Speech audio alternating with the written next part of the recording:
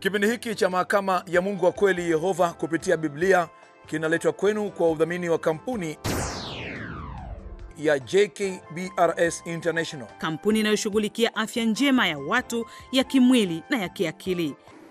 Karibuni sana ndugu wasikilizaji katika kipindi chetu hiki maalum cha mahakama ya Mungu wa kweli Yehova kupitia Biblia, ili kwamba tuweze kuchunguza kweli za Biblia. Kipindi hiki cha mahakama ya Mungu wa kweli kikukusaidia ili kwamba uweze kujifunza mafundisho ya kweli ya Mungu ambayo yanapatikana ndani ya Biblia. Karibu hii sehemu zote ambazo zimetangulia nilikuwa nikitumia Biblia tafsiri ya ulimwengu mpya, kwa sababu hapa duniani kuna tafsiri nyingi sana za Biblia.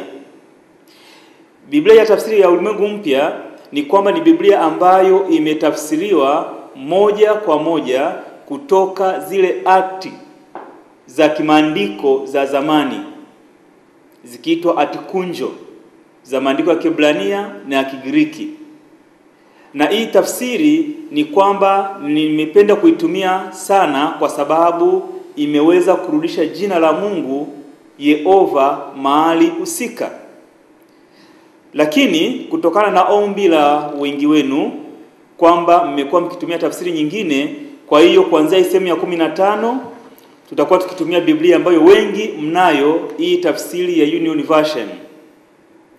Lakini tafsiri hii ni kwamba ina mapungufu kadhaa, hasa ile sehemu ambayo inatumia jina la Mungu moja kwa moja.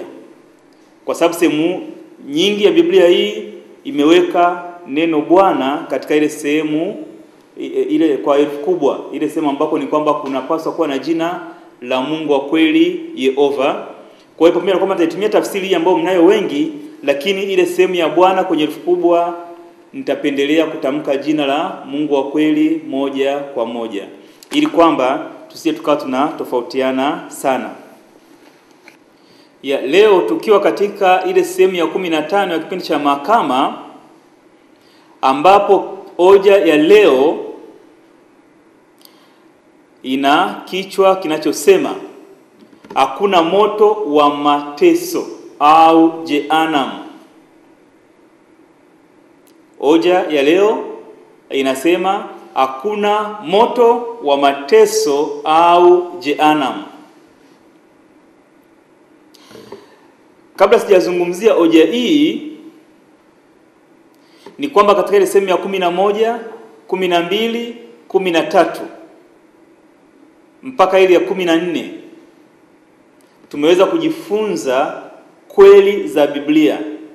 Tuliweza kuona kwamba binadamu ambaye atakuja kuokolewa, ambaye atapewa uzima wa milele, atakuja kuishi milele hapa duniani, ambapo idadi hiyo itakuwa ni mamilioni kwa mamilioni ya watu ambao wamemtii Mungu wa kweli. Lakini vivyo hivyo tukaona kwamba kuna miongoni mwa wanadamu wenye haki, kuna baadhi yao ambao idadi yao Biblia imetuambia ni 144,000 ambao watakwenda juu mbinguni ili wakaje kutawala na Yesu Kristo katika ufalme wa kimbingu wa Mungu, ambapo watakuja kutawala wanadamu wote wakamili ambao wataishi milele hapa duniani. Lakini leo pia tunajifunza ukweli wa msingi ambao ulimwengu, mabilioni kwa mabilioni ya watu wamepotoshwa juu ya fundisho hili la moto wa mateso au Jehanamu. Kwa sababu dini kuu za ulimwengu na dini mbalimbali na watu wanaoishi leo karibu bilioni 6 wanaamini kwamba wanadamu waovu watachomwa kihalisi katika moto wa mateso au Jehanamu, ambapo Mungu kwamba ameweka mahali hapo ambako binadamu atateseka pale milele na milele. Lakini mheshimiwa judge, fundisho hili limekuwa likifundishwa kimakosa, ni fundisho la uongo.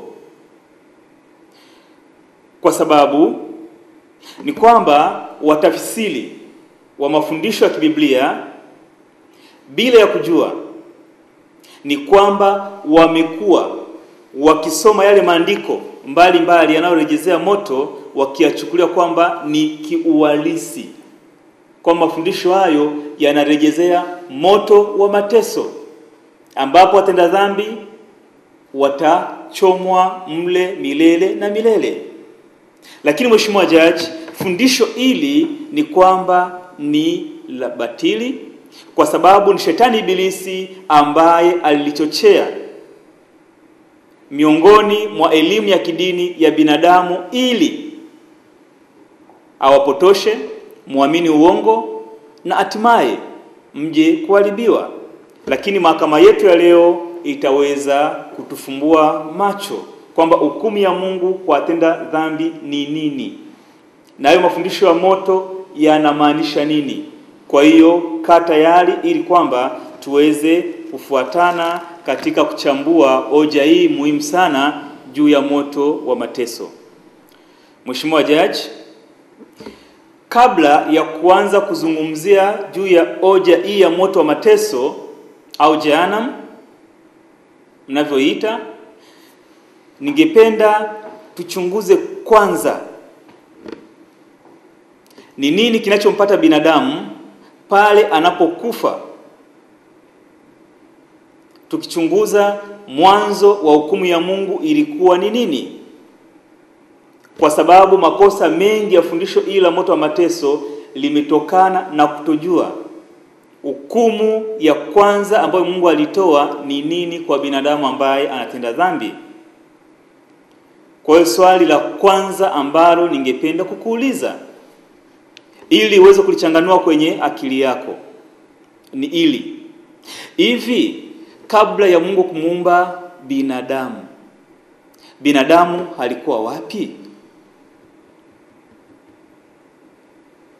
Bila shaka tukichunguza pamoja ndiko ili litaweza kukusaidia. Ila la Mwanzo sura ya kwanza litakusaidia ili kwamba uweze kupata jibu la swali langu kwamba kabla binadamu hajaumbwa alikuwa wapi. Na kwa kutambua hilo litatusaidia kupata pia juu ya hukumu ambayo Mungu aliitoa. Fungua Mwanzo sura ya kwanza ule mstari wa 26 mpaka 27. Na kama umepata nitasoma pamoja na wewe. Nikisema, Mungu akasema, na tumfanye mtu kwa mfano wetu, kwa sura yetu, wakatawale samaki wa baharini na ndege wa angani na wanyama na nchi yote pia, na kila chenye kutambaa kitambacho juu ya nchi. Mungu akaumba mtu kwa mfano wake, kwa mfano wa Mungu alimuumba, mwanamume na mwanamke aliwaumba. Kwa hiyo mheshimiwa jaji, umepata jibu gani? Kabla Yehova Mungu hajamuumba huyu mwanadamu, mwanamume wa kwanza na mwanamke wa kwanza, yani Adam na Hawa, huyu Adam alikuwa wapi kabla Mungu haja kusudia kwamba tumuumbe mtu kwa mfano wetu? Jibu lako ni nini? Bila shaka hapa inaonyesha kwamba Adam hakuwa popote. Huyu mwanadamu wa kwanza hakuwa popote. Na ndio maana kwamba Mungu pale akiwa pamoja na neno ambaye tunajua kwamba ni Yesu Kristo, uumbaji wake wa kwanza, ndio maana akasema kwamba wakawa kwenye kikao, akasema na tuumbe mtu kwa mfano wetu. Na mstari wa 27 ukionyesha Mungu akaumba mtu kwa mfano wake, kwa mfano wa Mungu alimuumba, mwanamume na mwanamke aliwaumba. Kwa hiyo Adam na Hawa kulingana na maandiko inaonyesha walikuwepo tokea ile siku ambayo Mungu aliwaumba. Kabla ya hapo Adam hakuwa popote. kabla ya hapo Hawa hakuwa popote pale. Mheshimiwa Jaji, swali la pili. Mungu alimuumbaje huyu mwanadamu wa kwanza ambaye tunamjua kwamba ni Adam? Aliumbwa namna gani? Biblia inatupa jibu. Tukifungua pamoja lile andiko la Mwanzo sura ya 2 ule mstari wa 7. Hebu fungua uweze kuona jinsi ambavyo binadamu alipata kuumbwa kwa mara ya kwanza. Kwa sababu ni tofauti na jinsi binadamu anavyotokezwa leo, kwamba baba na mama wanachangia, anazaliwa mtoto. Mwanadamu wa kwanza aliumbwa hivi. Hebu angalia Mwanzo sura ya 2 mstari wa 7. Bwana Mungu akamfanya mtu kwa mavumbi ya ardhi, akampulizia puani pumzi ya uhai, mtu akawa nafsi hai. Kwa Mheshimiwa Jaji, bila shaka hii Mwanzo 2 mstari wa 7 unatusaidia jinsi ambavyo Mungu alimfanyiza binadamu ile mara ya kwanza. Tunaambiwa alichukua mavumbi ya ardhi ya dunia, bila shaka akafanyiza sanamu la kibinadamu. Lakini ikiwa sanamu ambalo aliwezi kujiongea, aliwezi kupumua, aliwezi kuongea, aliwezi kusikia chochote. Ndio ile sehemu ya pili ya mstari wa 7 inatuambia akampulizia puani pumzi ya uhai, mtu akawa nafsi hai. Kwa hiyo napata picha ya jinsi binadamu alivyopata kutokea, kufanyizwa, kuumbwa kwa mara ya kwanza. Kwa hiyo binadamu hakuwepo mahali popote. Binadamu alipata kuwepo. Tendo la kwanza ni Mungu kuchukua mavumbi ya ardhi akafanyiza kisanamu cha binadamu, na hatimaye akapuliza pumzi ya uhai kuelekea kile kisanamu, na hatimaye tunaambiwa mtu akawa nafsi hai ambaye anapumua, anasikia, anaona, anatambua mambo, anapumua, anaweza kujiongea, anaweza kutembea, anaweza kukimbia, anaweza kucheka, anaweza kulia, anaweza kuwa na hisia. Ilianzia pale Mungu alipopuliza pumzi ya uhai, yule mtu akaanza kuwa hai kama jinsi ulivyo, kama yule jinsi alivyo, kama mimi jinsi nilivyo. Kwa hiyo tunapata picha ya binadamu jinsi alivyopata kuwa hai. Binadamu sasa alitokezwa akiwa na matarajio ya kuishi milele na milele. Mungu alimpa hali huyu binadamu ambaye alimtokeza, alimuumba, akiwa na hali ya kuishi milele na milele na milele na milele. Kama ambavyo tunajua Yehova Mungu anavyoishi milele, mwana wake Yesu Kristo anavyoishi milele, malaika pia wale waaminifu wanavyoishi milele na milele. Kwa hiyo na mwanadamu huyu alikuwa na matarajio ya kuishi milele na milele na milele na milele. Ikimaanisha nini? Adam na Hawa ambao walikuwa ni wazazi wetu wa kwanza, mpaka hivi leo miaka 6000 tangia walipokuwa wameumbwa, wangekuwa wakiishi milele na milele. Lakini swali la tatu, Mungu aliwapa maagizo gani hawa binadamu ambayo walipaswa kuyazingatia baada ya kuwa amewaumba? Aliwapa maagizo gani ambao walipaswa kuyazingatia ili wastahili kuendelea kuishi milele na milele na milele? Hebu acha tupate jibu kwenye maandiko ya Biblia. Fungua andiko la Mwanzo ile sura ya 2 Na kama ukipata Mwanzo sura ya 2 ni ule mstari wa 16 na 17. Tutasoma pamoja.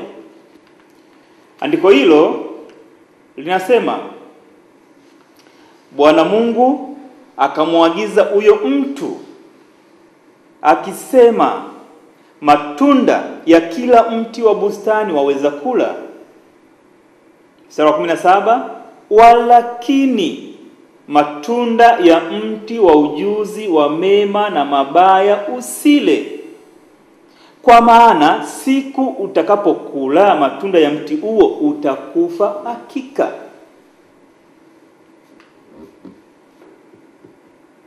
Kwa mheshimiwa jaji, unaona andiko hili linakazia nini? Mheshimiwa jaji, mistari ya 16 na 17 ya sura ya 2 ya Mwanzo inakazia jambo gani? Inakupa picha gani juu ya kitu ambacho kingempata binadamu kama akikosa kutii agizo lake la kwamba msile matunda ya mti wa ujuzi wa mema na mabaya? Kwamba siku atakapokula nini kingempata binadamu? Mstari huu ndio unatupa ukweli juu ya hukumu ya Mungu ambayo alimkusudia binadamu ambaye angekosa kutii maagizo yake.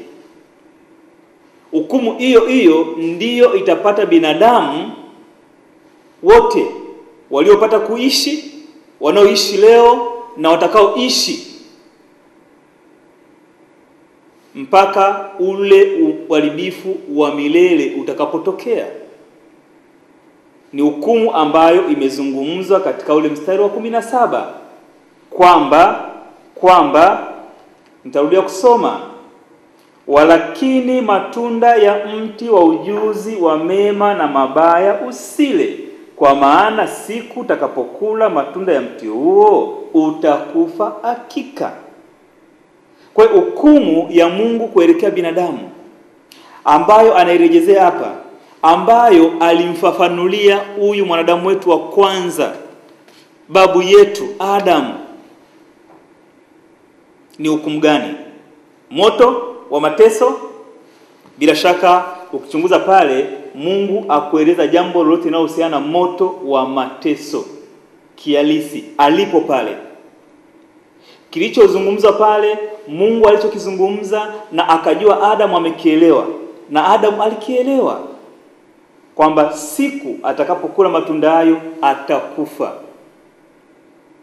Tukianzia mwanzo tumeona picha gani? Kwamba Mungu alimuumba mwanamume na mwanamke, akampulizia puani pumzi ya uhai, yule mwanadamu akawa nafsi hai, akaanza kuwa hai, akaanza kupumua, akaanza kuongea, akaanza kusikia, akaanza kujifunza mambo, akaanza kufanya mambo, akaanza kuwasiliana na Mungu wake Yehova. Adam na Hawa wakana uwezo wa kuongea, wa kuwasiliana, wa kupanga mambo. Kwa hiyo zawadi ya kuishi, ya kuwa hai, ingeendelea milele na milele kwa yule Adam na Hawa na uzao wake wote.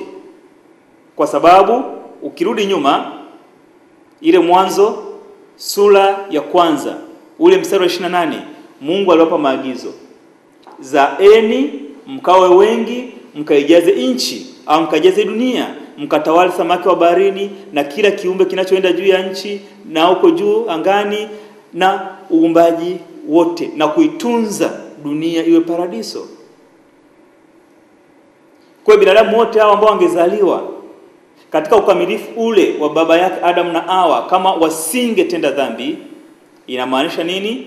Kwamba wangeendelea kuishi milele na milele. Wangekuwa na zawadi hiyo ya kuendelea kuwa hai, kama jinsi ambavyo Mungu aliwezesha lile tendo la kile kisanamu alichokitengeneza katika umbo la kibinadamu, katika mfano wake, na akipa pumzi, kikaanza kupumua, hiyo zawadi ingeendelea.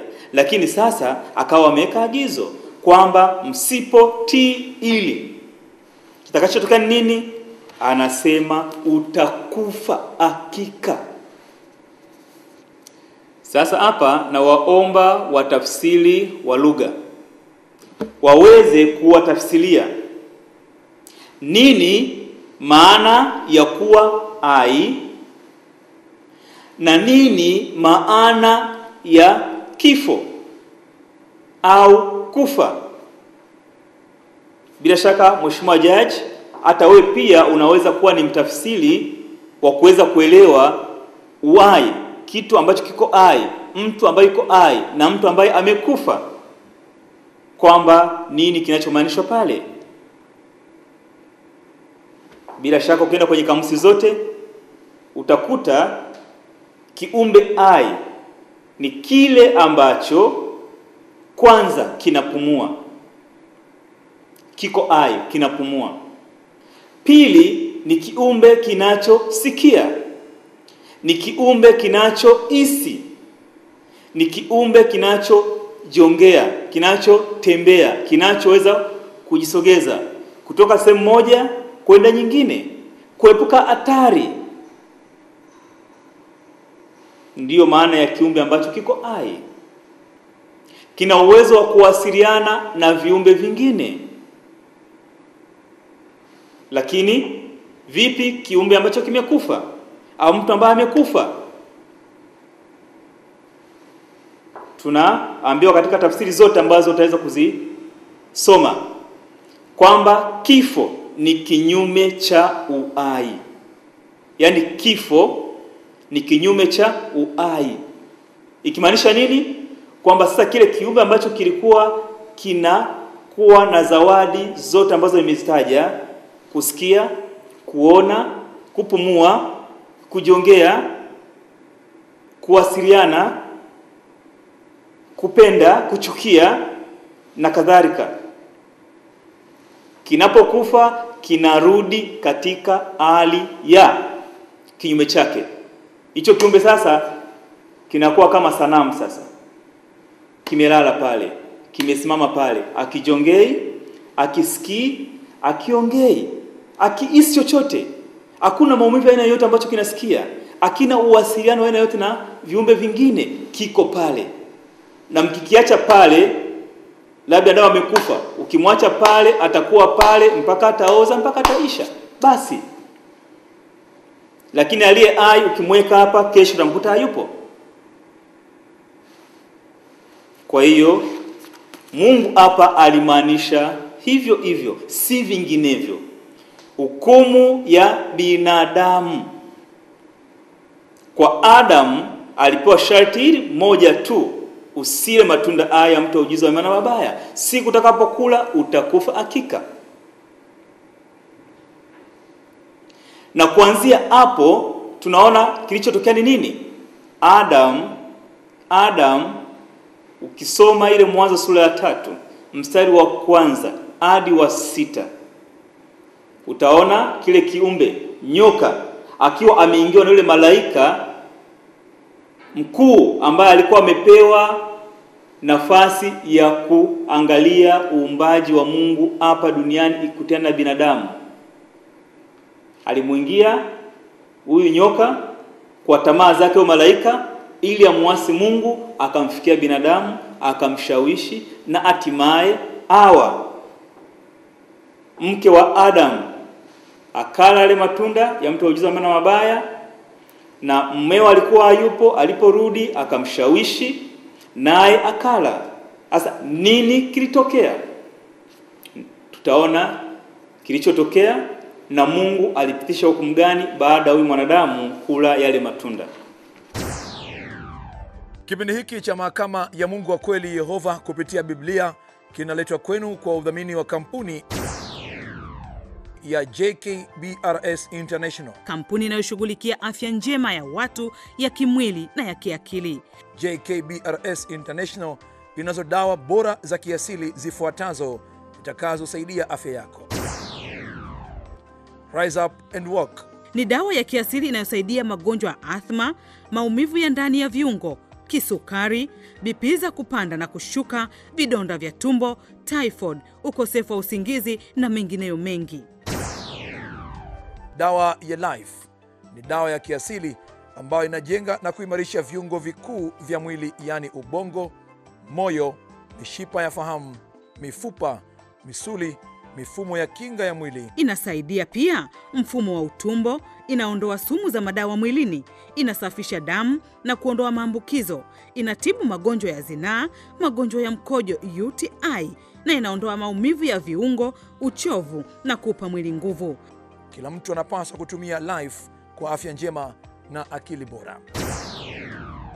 DFP ni dawa ya kiasili ambayo inatibu magonjwa ya meno na kuyapa kinga yasitoboke, magonjwa ya fizi, kulegea au kung'oka ili uzeeke na meno yako asili. Tumia DFP kwa ajili ya kinga na kuyaimarisha meno hata kama huna magonjwa ya meno. Itumie ili uokoe meno yako na mtoto wako. Itumie mara moja tu kila baada ya miezi 6. Dawa ya Mushana ni dawa ya kiasili ambayo inatibu malaria na malaria sugu. Haichoshi mwili na inaongeza hamu ya kula wakati wa tiba. Na dawa ya Joy ni dawa ya kiasili ambayo ni mkombozi wa mwanamke. Inaondoa na kurekebisha matatizo yote ya kike na uzazi. Yani inasawazisha homoni za kike na kuzirudisha katika asili yake. Inarekebisha siku ambazo zimevurugika au kutopata siku. Kurudisha uwezo wa kushika mimba, kuondoa maumivu ya tumbo wakati wa hedhi. Na jambo zuri kwa mwanamke, inaondoa madhara yasababishwayo na madawa ya kisasa ya uzazi wa mpango. Inatibu kansa ya kizazi na inaondoa matatizo ya kipindi cha koma hedhi, yani menopause. Dawa zetu zinapatikana sehemu zifuatazo. Dar es Salaam tunapatikana katika jengo la Ubungo Plaza ground floor. Arusha tunapatikana kwenye kituo cha mafuta cha Njake, barabara ya kwenda Majengo, kona ya Mbauda. Mwanza tunapatikana barabara ya Miti Mirefu kulipokuwa Mohamed Trans, gorofa ya kwanza, chumba namba 3. Huko Moshi tunapatikana katika jengo la biashara stendi kuu ya mabasi, gorofa ya kwanza, chumba namba M58. Huko Zanzibar kwa Shamshu Farmers na Mwembe Ladu Farmers. Tanga International Farmers, barabara ya 7. Shinyanga ofisi ya Masele katika jengo la NSSF na Kings Chemist, mtaa wa Sokoni mkabara na soko kuu. Bukoba ni MK Farmers karibu na Ndolage. Dodoma tunapatikana katika Blue Farmers, barabara ya 12 na Galanti Medics karibu na Manispaa. Huko Singida tunapatikana katika duka la Wazazi Medics, wapo barabara ya Arusha inatazamana na chuo cha maabara hospitali ya mkoa. Mbeya kwenye supermarket ya kituo cha mafuta Oilcom Mafiati. Musoma tunapatikana katika eneo la Makoko Darajani yanakosimama mabasi, kuna bango la wakala wa JKB. Na pia tunapatikana katika eneo la TK Farmers Market Street inayotazamana na lango la kuingilia stendi kuu ya mabasi.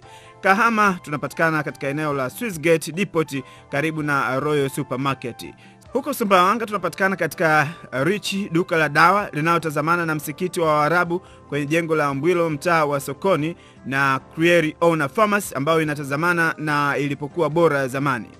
Karatu tunapatikana katika eneo la Ikizu Medics imetazamana na soko. Mbinga utatupata katika eneo la Sunday, duka la dawa lipo Litembo Road, mtaa wa System. Kigoma utatuona katika eneo la Soweto Investment, kibanda namba 17 karibu na soko kuu la samaki Kigoma mjini. Huko Njombe tunapatikana katika eneo la Samaria Medical Stores Sokoni na Sangamera Guest House, na pia dawa zetu tunapatikana Gaudete General Supplies na China Afya Shop, zipo jengo la CCM wilaya. Huko Iringa njoo katika eneo la Mzalendo Medics, ipo Iringa mjini karibu na stendi kuu, na Acacia Farmers wapo jengo la NSSF. Makambako utatupata katika Kilonge Company. Mufindi dawa zetu zinapatikana katika eneo la Kilonge Company Igowele, na huko Masasi ABC Farmers wapo stendi kuu. Mtwara njoo Chambira Farmers wapo Mtwara mjini, mtaa wa maduka makubwa, na Geita Jakasa Shop wapo Nyerere Road, ndio utazipata dawa zetu. Sengerema Salimba Shop nyuma ya soko kuu, barabara ya Pambalu. Tarime njoo Buhemba mjini, duka la dawa la Dr. Nyamale, mtaa wa kwenda shule ya msingi Tabota. Na Morogoro tunapatikana katika duka la dawa Asili karibu na soko kuu mjini, upande wa kituo cha mafuta cha Gapco. Na Meatu Shinyanga, duka la madawa baridi posta ya zamani, Ushirombo kwa Dr. Norobert karibu na kituo cha afya Ngara utatupata Dr. John Shim Medics stand ya mabasi. Tunduma ofisi ya Lema Tunduma mpakani jengo la CCM karibu na polisi. Na Korogwe dawa zetu zinapatikana kwa Nyakusagira One Farmers karibu na stand ya mabasi. Basi wacha tusome andiko la Mwanzo sura ya 3 ule mstari wa 19 utuonyeshe ni hukumu gani Mungu alimpangia binadamu pale baada ya kuwa amekula yale matunda. Tuone. Ni sura ya 3 ya Mwanzo ule mstari wa 19. Nitasoma. Kwa jasho la uso wako utakula chakula hata utakapoirudia ardhi ambayo katika hiyo ulitwaliwa. Kwa maana umavumbi wewe, nawe mavumbini utarudi. Mheshimiwa Jaji, hukumu ya Mungu ilipitishwa katika andiko la Mwanzo sura ya 3 mstari wa 19. Hii ndio hukumu ya Mungu, si vinginevyo. Hakuna hukumu nyingine kwa uumbaji wote wa kibinadamu zaidi ya hukumu hii ambayo inazungumzwa hapa. Kwamba nitarudia, kwa jasho la uso wako utakula chakula hata utakapoirudia ardhi ambayo katika hiyo ulitwaliwa. Kwa maana umavumbi wewe, nawe mavumbini utarudi. Mheshimiwa Jaji, mmekuwa mkisoma andiko hili kila maziko yenu, karibu andiko hili linarudiwa. Ulitoka mavumbini, nawe utarudi mavumbini. Sasa mchanganyiko uko wapi? Mheshimiwa Jaji, ni kwa nini mlipokwenda, wafundishaji wenu walipokwenda wakakuta mazungumzo au maandiko yakizungumza moto, moto, moto, kwa nini amkuweza mkatua mkaomba roho ya Yehova Mungu ili iwape maana ya hayo maandiko ambayo pia yako wazi, haichanganyi, ili aweze kulingana na andiko hili la hukumu ya Mungu, kwamba wewe binadamu ulitoka mavumbini kwa sababu umekiuka kile nilichokuagiza. Sasa mavumbini utarudi. Sasa turudi kule kwenye swali langu la kwanza. Kabla binadamu hajakuwepo, binadamu alikuwa wapi? Bila shaka binadamu hakuwepo. Au tukichukua tafsiri ya Mungu hapa kwamba alikuwa miongoni mwa mavumbi ya nchi ya dunia, ni uwezo wa Mungu wa uumbaji, kama alivyoumba viumbe vingine, kama alivyoumba dunia, kama alivyoumba mbingu, kama alivyoumba sayari zote. Uwezo huo alioweza kuwa nao aliutumia kuwezesha kile kisanamu ambacho alikitengeneza kutoka kwenye mavumbi kikawa hai. Sasa baada ya kuwa kimetenda dhambi, huyu mtu ambaye amepewa zawadi ya kuwa hai kama ulivyo hai, kama nilivyo hapa, kwamba sasa ile zawadi Mungu alimnyang'anya, na hatimaye binadamu kufanya nini? Akarudi mavumbini kule alikotoka, katika hali ya mavumbi. Mavumbi hayasikii, mavumbi hayaongei, mavumbi hayana mapenzi aina yoyote. Kwa hiyo binadamu kulingana na hukumu ya Mungu, akitenda dhambi anarudi katika kufa, anakufa, anakosa uhai tena. Mero Mheshimiwa Jaji, hilo tu ndio hukumu ya Mungu, si vinginevyo. Na kulingana na maandiko sasa, kutokana na hilo kosa la Adam la kutenda dhambi, kwa sababu kama singetenda dhambi, huyu Adam angeendelea kuishi milele na milele na milele. Na watoto ambao angewazaa kama asingetenda dhambi, yeye na mkewe Hawa, watoto pia ambao wangezaliwa wote wangekuwa ni wakamilifu, ambao hawajui dhambi na hawatendi dhambi na hawatatenda dhambi, wangeendelea kuishi milele na milele na milele. Lakini kwa tukio baya ni kwamba huyo Adam na Hawa wakatenda dhambi hata kabla hawajatokeza mtoto hata mmoja. Ndio maana Biblia, kama ukisoma kitabu kile cha Warumi sura 3 ule mstari wa 23, kwamba binadamu alirithi dhambi kutoka kwa Adamu. Kwa hiyo Adam alipotokeza mtoto wa kwanza akawa tayari amezaliwa ndani ya dhambi ya baba yake Adam. Kwa hiyo na yeye akawa anazaliwa, anakuwa, anafika wakati anakufa. Kwa hiyo tangia Adam alikufa, na wanadamu wote waliozaliwa na ambao wanazaliwa leo wote wako kwenye ile hali ya kwamba watafika sehemu watakufa. Watakufa. Watakufa. Watakufa. Umeelewa mheshimiwa jaji? Kila mtu anakufa. Hakuna uzao wa Adam ambao utakuwepo kwamba anaweza mtu akaishi miaka na miaka na miaka na miaka afi. Anafika wakati atakufa. Lakini sasa kinachokuja hapa, je, Mungu ndio ameweka kifo milele na milele na milele na milele? Maandiko yanaeleza wazi, hapana. Mungu alitoa njia. Alitoa njia mbili. Njia hizi mbili kwa uzao ambao ungetokana na mwanadamu wa kwanza Adam na Hawa. Adam na Hawa hawana msamaha wa dhambi. Walitenda dhambi mara moja, walikuwa ni wanadamu wakamilifu, walikuwa hawana msamaha. Wao hawatarajii kuja kuishi milele tena. Lakini watoto wao pia na wao walipewa mtihani wa mambo mawili. Mambo mawili. Mambo gani? Wacha tusome andiko la Warumi sura ya 6 ule mstari wa 23. Kwa hiyo mheshimiwa judge, Warumi 6 ule mstari wa 23 unatupa hayo mambo mawili ambayo mtoto wa kwanza wa Adam mpaka kufikia sisi, mpaka kufikia watoto ambao tukao wazaa na watakaozaliwa kabla ya ule mwisho kamili kufika, walipewa mambo haya mawili.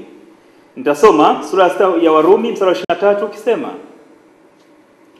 kwa maana mshahara wa dhambi ni mauti, bali karama ya Mungu ni uzima wa milele katika Kristo Yesu Bwana wetu. Kwa hiyo hili andiko linatuonyesha mambo mawili, na lenyewe likitoa hukumu sahihi ya Mungu. Kwa hiyo Mungu ametoa hukumu mbili. Moja, mshahara wa dhambi ni mauti. Mauti ni nini? Ni kifo, kama alivyosema pale mwanzoni kwamba ukila matunda haya utakufa hakika. Kwa hiyo na mtoto wa kwanza wa Adam alipotokezwa na waliotokezwa mpaka hivi sasa, mpaka itakavyoendelea mpaka ule mwisho kamili, ile siku ya kiyama, binadamu ana mtihani wa mambo haya mawili. Kutenda dhambi utapata kifo, unarudi katika ile hali ya kukosa zawadi ya kuishi. Na huyo ambaye anatenda sheria za Mungu, ikimaanisha nini? Yule anayejifunza kanuni za Mungu, sheria zake, akazitii, akaishi kulingana na maagizo ya Mungu, Biblia inatuambia mshahara wake nini? Ni uzima wa milele. Lakini yule ambaye anakataa kujifunza sheria za Mungu, kanuni zake, na akashindwa kuzitii na kuishi kulingana na maagizo ya Baba yetu wa kimbingu, muumba wetu, Yehova Mungu, Mungu wa kweli, mshahara wake ni nini? Ni mauti, kifo. kurudi katika ile hali ya mavumbi, ya kutokuwapo. Ulikuwepo, ndio. Ulikuwepo, ndio. Adamu alikuwepo, Hawa alikuwepo. Si sote tumejifunza na tunajua. Na wewe vile vile umekuwepo, na yule amekuwepo, alikuwepo, atakuwepo. Lakini ukishindwa kutii kanuni za Mungu, pale unapokufa unarudi katika ile hali ya hautakuwepo. Wakati binadamu aliyekufa kama Adamu, kama alitii kanuni tofauti na ya Adamu alitenda dhambi, kwa hiyo akastahili kufa. Kifo chake ni cha milele. Hatapata nafasi tena ya kufufuliwa, kupewa uhai ili aishi milele. Lakini yule ambaye ameishi kinyume na Adamu, yani aliyezingatia kanuni za Mungu, sheria zake na maagizo yake, na akayatii mpaka siku ya kifo chake, ana zawadi ya nini? Ya uzima wa milele.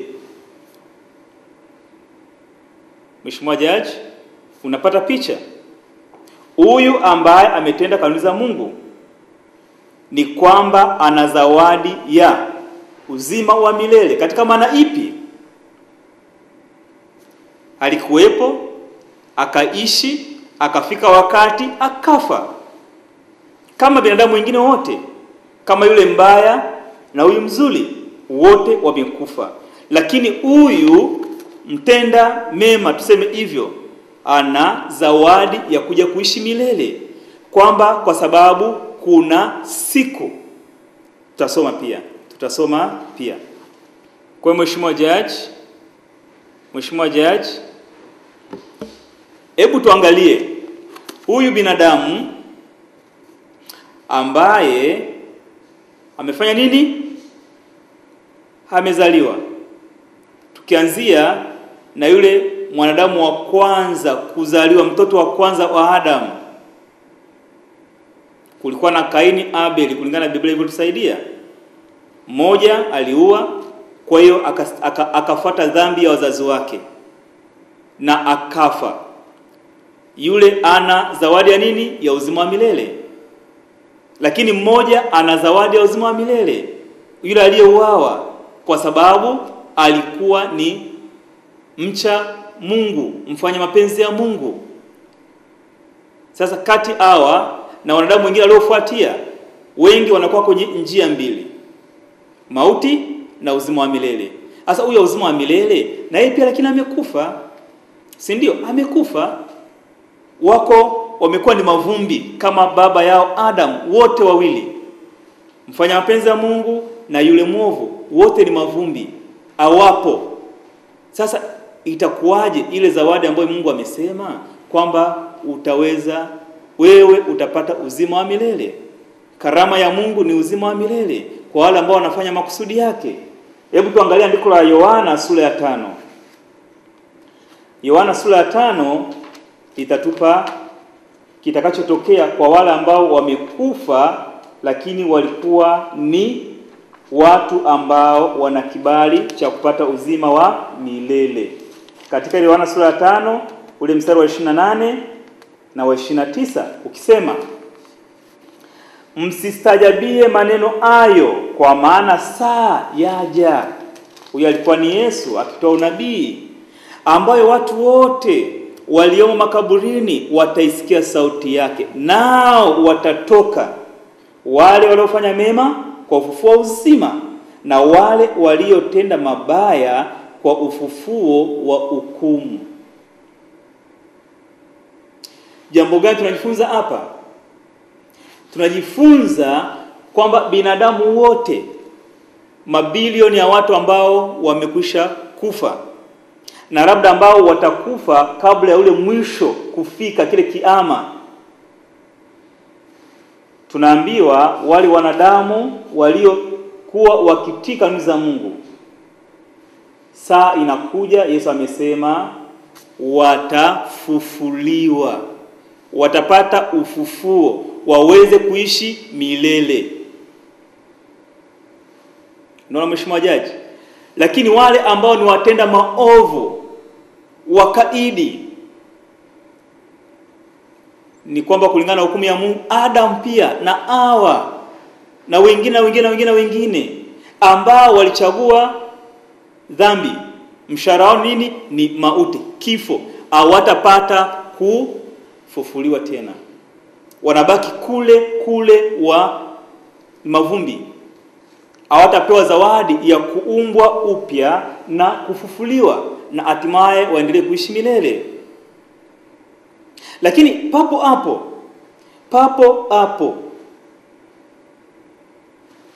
ni kwamba wengi pia wamekuwa wakichanganya ule mstari wa 29 pale, kwamba hapa inaonyesha nao watatoka wale waliofanya mema kwa ufufuo wa uzima na wale waliotenda mabaya kwa ufufuo wa hukumu. Sasa wanasema kwamba wao, yani ninyi na viongozi wenu vipofu ambao wameshindwa kujua kweli, wakiwa wanawafundisha kutokana na mistari hii kwamba angalia, binadamu wote watenda mema na mabaya watafufuliwa, kwa sababu tayari ilishaonyeshwa kwamba kuna watenda mabaya ambao watafufuliwa ili wapate ufufuo wa hukumu. Ukiwaona mashahidi wa Yehova, nimekuwa nikikwambia kwamba mashahidi wa Yehova karibu kwa miaka 100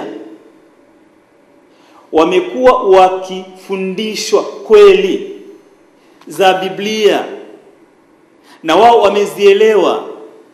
Ukiwaendea watakueleza nini maana ya hawa watakaofufuliwa, wakielezewa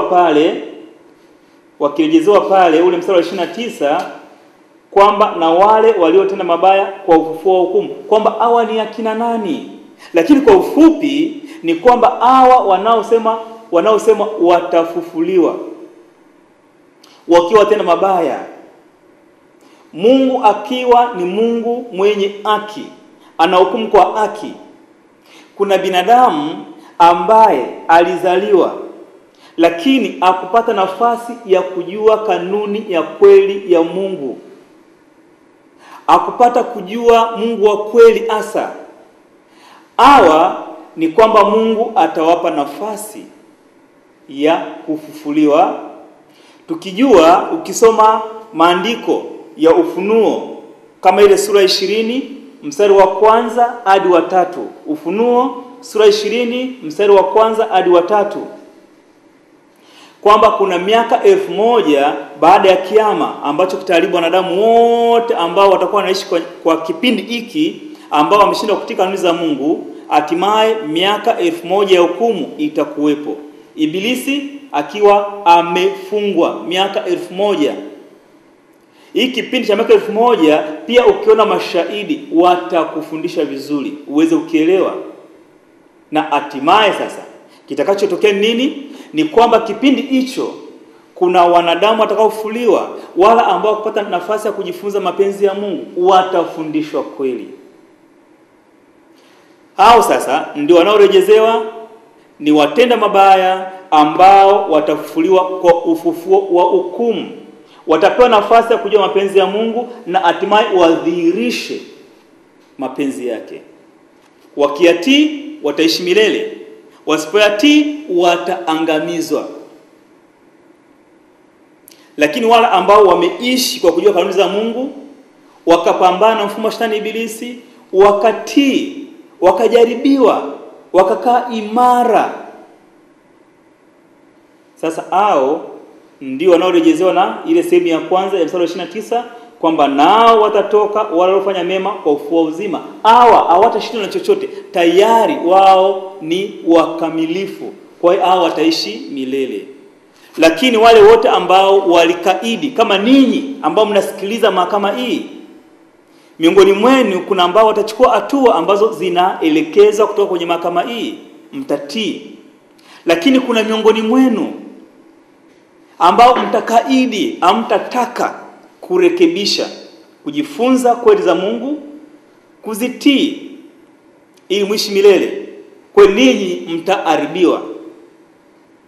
Na wale pia waliokufa tayari au wanaokufa leo au watakaokufa kabla ule mwisho, pia hawa wote ambao wamekaidi njia za Mungu wakati wanajua kuna nafasi ya kujifunza kweli, hawatapata uzima wa milele na milele. Hawatapata uzima. Mheshimiwa Jaji, fundisho hili ni pana, ila moto wa ile hukumu ya Mungu ulimwengu mzima, kasoro watu milioni 7, lakini watu bilioni 6 hawa wote umeaminishwa kwamba watenda maovu watakwenda kwenye moto wa milele na milele. Si ndio? Na mnaamini hivyo, na mnasema hivyo, na mnatisha watu hivyo. Lakini yote tunajua shetani ibilisi hataki mjue kweli, kwa sababu agizo la Mungu lazima mjue kweli. Bila kweli hakuna uzima wa milele. Wewe bila kujua kweli ya Mungu ambayo inatokana na maandiko yake hapa, amini usiamini, hata kama ungekuwa unatenda mambo mazuri milioni kwa milioni, hautapata uzima wa milele. Hebu tuchukue tu kidogo tu kwamba wewe unaamini kwamba waovu watachomwa moto wa milele na milele, si ndio? Lakini wewe unatenda mambo mazuri, ila haujui kweli. Unaamini juu ya hilo fundisho kwamba waovu watachomwa moto, wazuri wataishi milele. Lakini hilo fundisho la moto ni la uongo, si fundisho la kweli. Hata ile siku ya mwisho imefika, wanadamu wale waovu wameharibiwa, na hatimaye wewe ambaye ulikuwa unaamini kihalisi kwamba wanadamu watachomwa moto wa milele na milele, kitakachotokea ni nini? Sasa Mungu labda ameamua akupe uzima, pamoja na kwamba haujui fundisho hilo la kweli. Kitakachotokea katika ule uzima ambao umepewa, na baadaye kuja kujifunza kwamba wale waovu wote ambao kwa sababu unajua ni watenda dhambi hawako motoni, ila wao wamepata kifo cha moja kwa moja, hawana ufufuo. Unafikiri utafurahia? Hapana. Utakuwa ni mmoja wa kuanzisha labda uasi mpya, kwamba mbona ulifundishwa hivyo. Kwa hiyo Mheshimiwa Jaji, ndio maana Biblia imekazia kwamba tujifunze kweli, mjifunze kweli, mjue kweli. Ibilisi anajua. Ibilisi ni mjanja sana. Unafanya mambo mazuri kabisa, wewe ni mtu mzuri, au uibi, au zini, au fanya uasherati, au danganyi, au fanya nini, lakini anakuziba, anakupofusha usijue kweli. Kwa sababu kwa Mungu pia kweli ni sehemu ya kanuni zake ambazo zitampatia mtu uzima. Ndio maana Mheshimiwa Jaji na kukazia mashahidi wa Yehova ambao wako tufeni kote duniani kote, waliandaliwa si bila makusudi. Waliandaliwa kwenye kipindi hiki cha nukta ya mwisho, kwamba kabla Mungu hajaleta uharibifu wa milele, kama alivyotoa nafasi wakati wa Nuhu, akamwezesha Nuhu kujenga safina ambayo ingeokoa watu wengi ambao wangetii, lakini wengine wakakataa. Watu wakakataa kutii, na hatimaye gharika ikaja ikawafagilia wote. Pia hawa mashahidi wa Yehova kwa miaka 100 wamekuwa wakizoezwa kweli, wakiandaliwa na vifaa mbalimbali ili kuja kusaidia watu bilioni 6 ambao wanataka kujua ukweli kabla ya ule mwisho kuja ambao uko karibu sana. Naomba waendee. Wao ni watu wazuri sana, ni binadamu kama wewe, wana mapungufu yao, lakini wamepewa kweli, wanaijua kweli, watakusaidia uijue kweli. Maswali yote ambayo yanatokea hapa ambayo huwezi kuniuliza mimi moja kwa moja, waone mtaani kwako, kazini kwako, shuleni kwako, au mashahidi wao watakusaidia. majibu yote wameshafundishwa, wanayajua. Kwa hiyo Mheshimiwa Jaji, kwa leo nitaishia hapa kwa sababu ya muda wetu. Lakini ili somo alijamalizika. Kwa nini? Kwa sababu lazima pia tuchunguze yale mafundisho ambayo viongozi wenu vipofu wamewafundisha, kwamba kuna moto wa mateso, kuna moto wa mateso. Yalimaanisha nini? Tutayasoma pamoja, tutayafafanua pamoja muweze kuyajua. Na bado pia tunaweza kuona hata pia maandiko mengine ambayo yanaonyesha mtu anapokufa anakuwa katika hali gani. Mheshimiwa Jaji, tukutane tena ile sehemu ya 16. Asante sana. Kipindi hiki cha Mahakama ya Mungu wa Kweli Yehova kupitia Biblia kinaletwa kwenu kwa udhamini wa kampuni ya JKBRS International, kampuni inayoshughulikia afya njema ya watu ya kimwili na ya kiakili. JKBRS International inazo dawa bora za kiasili zifuatazo zitakazosaidia afya yako.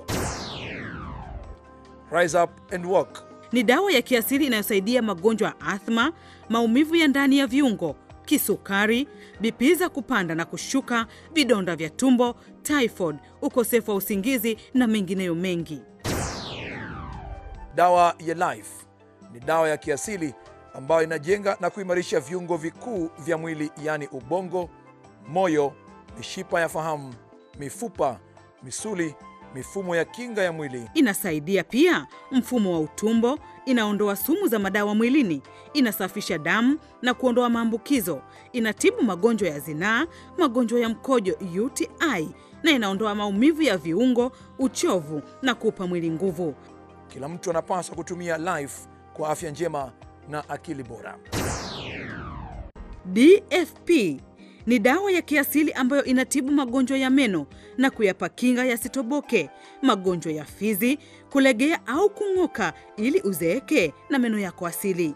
Tumia DFP kwa ajili ya kinga na kuyaimarisha meno hata kama huna magonjwa ya meno. Itumie ili uokoe meno yako na mtoto wako. Itumie mara moja tu kila baada ya miezi 6.